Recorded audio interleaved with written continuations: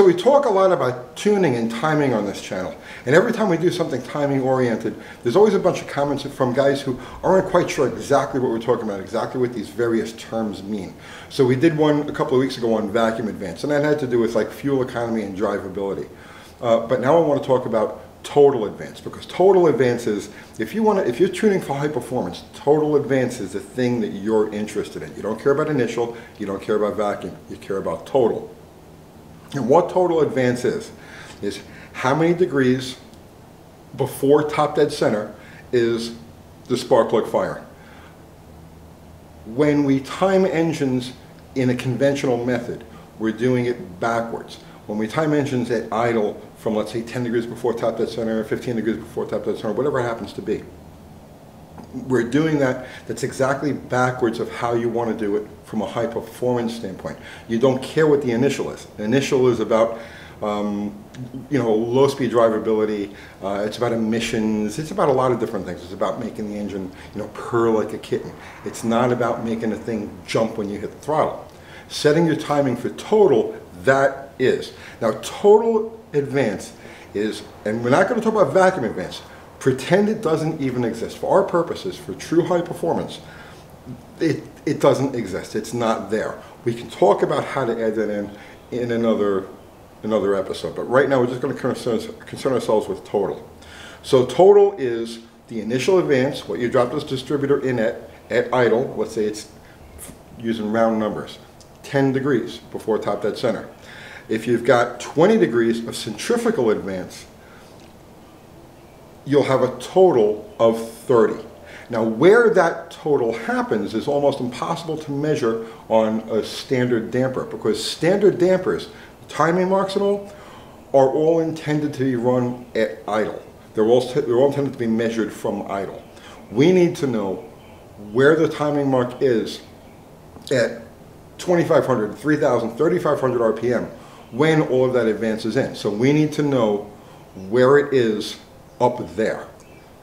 When the damper is only marked, it only has the single mark for top dead center, and your timing tab only goes 0 to 10, let's say, like right here, this Chrysler. Some of them are marked, to 15 degrees, some of them are, but we'll use this as an example. Now this is universal. This is going to apply across the board to every type of engine that you come across. We're just going to use this as an example, and you'll have to adapt it to your own specific deal. So the way it's marked from the factory is top dead center,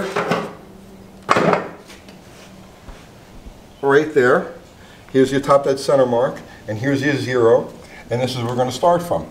If, let's say, the timing spec for the engine, the idle timing spec for the engine is 10 degrees before top dead center, well, that mark is going to be right there. But now total, you're talking about 30 degrees. So where is 30 degrees? And that's where these marks come in. So now I'm not going to show you these particular marks, because sometimes I mark dampers for my own reference, and these marks and where they are will only make sense to me. But I can use this to illustrate the general principle. You need to have a mark on the damper that's indicative of that higher range, 30 degrees, 35 degrees. So what we do is we take a measurement. Wait, before I even show you that, I gotta explain something, because I always get questioned on why I do things a certain way, right? I can hear you guys in the comments already. Why don't you use a dial-back timing light? I stopped using dial-back timing lights about 30 years ago. When I had one, a name brand one, it was inaccurate. It was off by approximately 8 degrees, and I killed a very expensive engine twice because of that. After I had discovered that, I started using just a strobe and making my own marks. And then your other guys, why don't you use timing tape? Because timing tape doesn't stay on forever. Timing tape has a habit of flying off the motor just when you need it the most, right? So I make permanent marks. If you're dealing with an aftermarket damper, like a fluid damper or any of those have already got the marks in them. So you can pretty much ignore this part of it. But if you're dealing with a stock damper, you're building just your own engine and you're using a stock damper, or an aftermarket one isn't available, then this is what you need to know. So what we do, if you look at this timing cover, so here's your distance between 0 and 10 degrees. Here's the distance from 0 to 5. So what you want to do is you want to make the measurement from 0 to 10. You want to be as accurate as you can. And then you want to duplicate that mark beginning at 0 on your damper. It's better to show you on this one over here.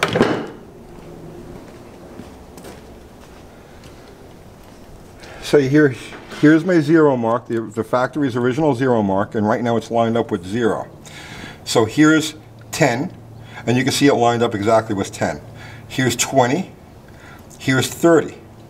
Now in this engine's happy zone, we've got marks at 28, there's our 30, 32, 34, and 36 degrees. So now what's going to happen is when we rev up the engine and all of the advance comes in, our strobe is going to be bouncing off of, is going to line up these marks here with the 0 instead of these marks. And then you can know what the total timing is. Now what is the best total timing for your engine? Impossible for me to say because they're all different. There are certain characteristics. Most engines that we commonly use are around a 4-inch bore, street strip engines.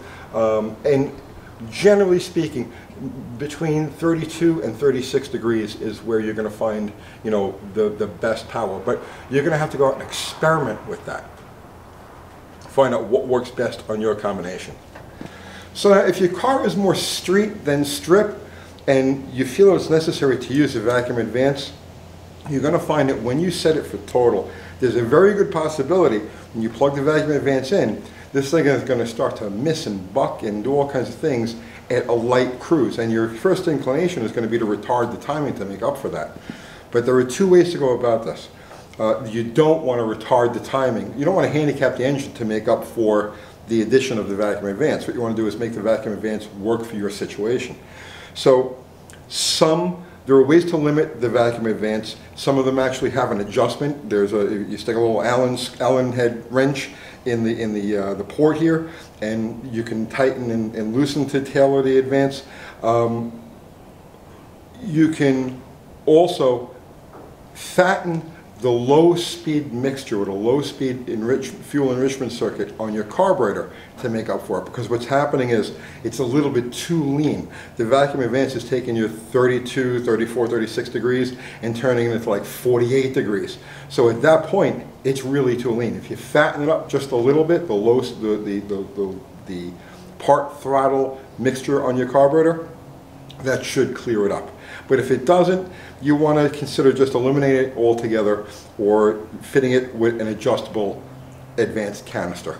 But anyway, that's that. Now, one of the side effects one of the benefits of marking your damper this way is that you can actually drop the distributor without using a timing light at all. And you can get it accurate. Let me show you how you do this. Here, come here. So this is important to know if you're doing a first-time fire-up with a flat tappet cam. This is like crucial, right? Because you can't use a timing light to get your first initial start. You're going to have to, set it up so it's going to go. If we've got it marked for our total timing, let's say 32 degrees, 34 degrees, whatever it happens to be, what we would do is rotate the motor until we reach that 32-degree mark, wherever we want it to be total, okay? We want it to reach that 32-degree mark. Then what you do is you drop the distributor in place, okay? And you hold the distributor body, turn the rotor hard in the direction of rotation. So this is a big block Chrysler, it rotates counterclockwise. So you want to hold the body, push the distributor or push the rotor hard in the direction of rotation, and then move the body itself back and forth until you get a spark. Now you could do this by leaving the coil, leaving the coil wire held close to a ground, or you could use a spark indicator. There's a lot of different ways you can do it. But if you hold the rotor hard in the direction of rotation and move the body back and forth, that point where it sparks is exactly what you're going to get on that damper. So doing it this way, first click of the key, bam, she's off and running. So I think I covered everything we had to cover with that. But But next time around, I'll talk about actually curving the distributor and you know, what the curve is and how you want to tailor it to your specific purposes. So I hope you got something out of that. I'll see you tomorrow.